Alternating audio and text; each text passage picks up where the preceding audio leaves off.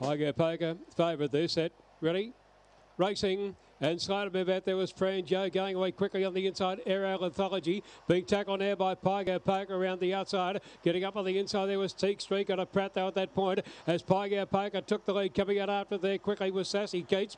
They drive away 4 lengths to Teak Street and they were followed after a gap by Aerial Anthology. And then Fran Joe running for Juddy in the straight and down on the inside. Sassy Keats coming at it there. Teak Street the outside. It's finished well but missed.